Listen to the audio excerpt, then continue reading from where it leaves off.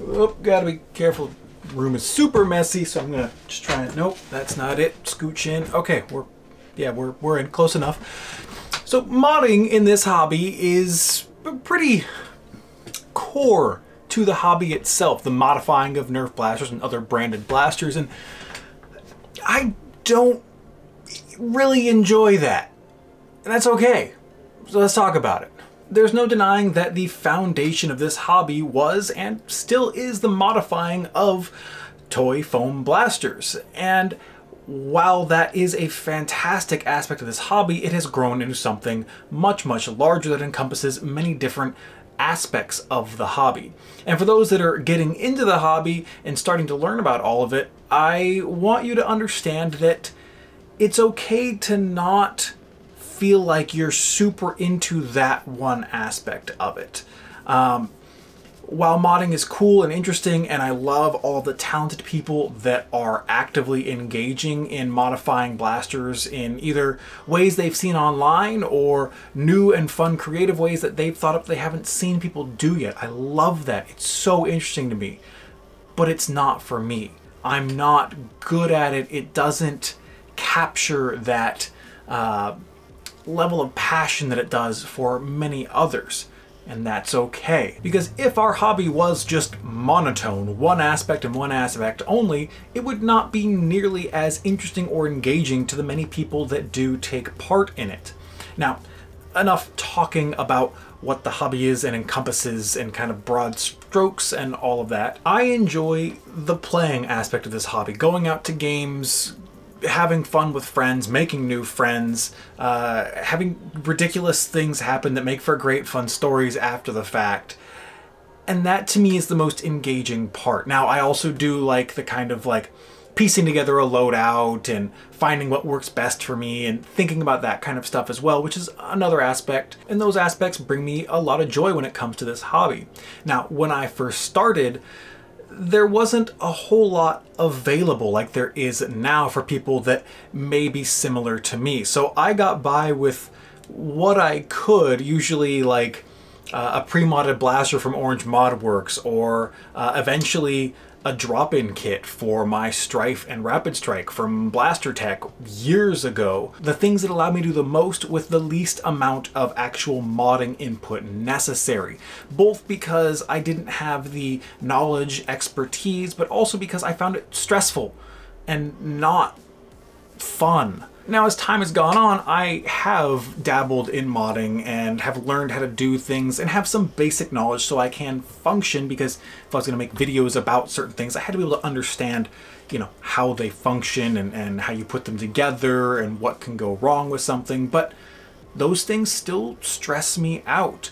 And while it's not maybe as much as it is, it can be something that's like, yeah, I need to put that together. I need to wire that cage up, but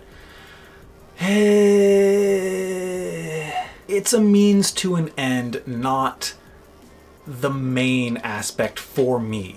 So why am I talking about this now? Well, because I think we're potentially at the beginning of a really good period of growth for our hobby.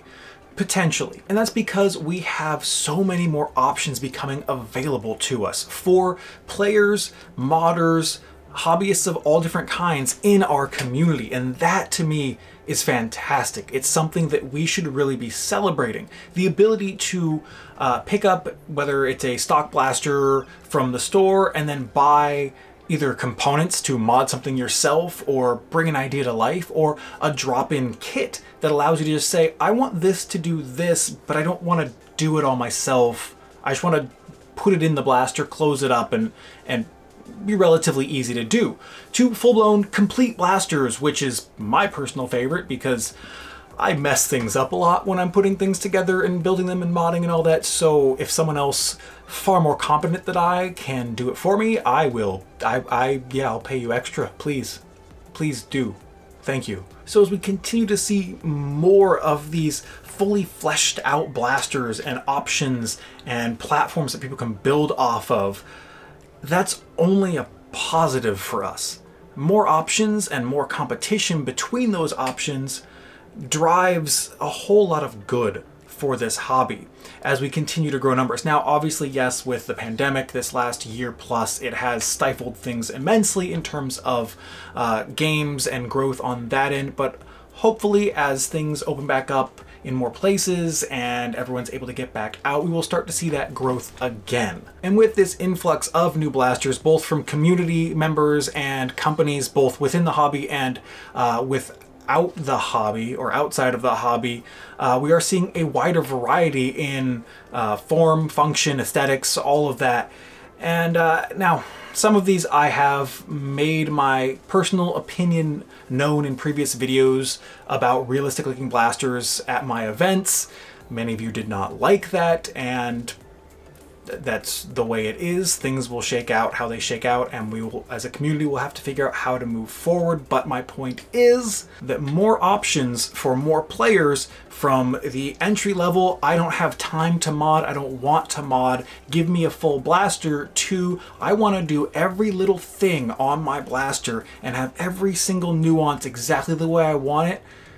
That's fantastic. I think it's great that we're growing in such a way that we're starting to get more options for a variety of price points for hobbyists. So whether you want something, you know, affordable and accessible in that way, or you've been around for a while, or maybe you just want like the latest and greatest, or something with all the frills, like you can have that built for you, and you can have that in a pre-completed package for you to just open up and go and play, whether you need a battery for it or you know, just need to load up a mag and slap it in a Springer and you're good to go. Like that accessibility for the low end and high end is such a positive boon for this hobby, and it's something that I want to see continue to be expounded on and grown, because the more variety we have, the better.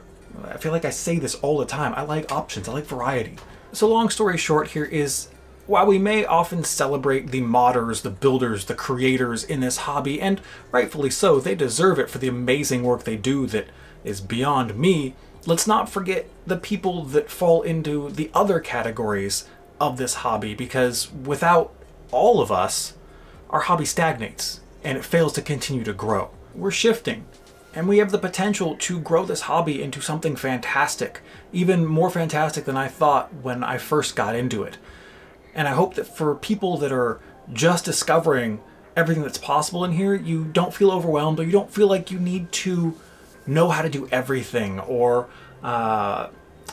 be able to do everything to be a valid member of the hobby community, or to be an actual nerfer, or whatever you want to call yourself.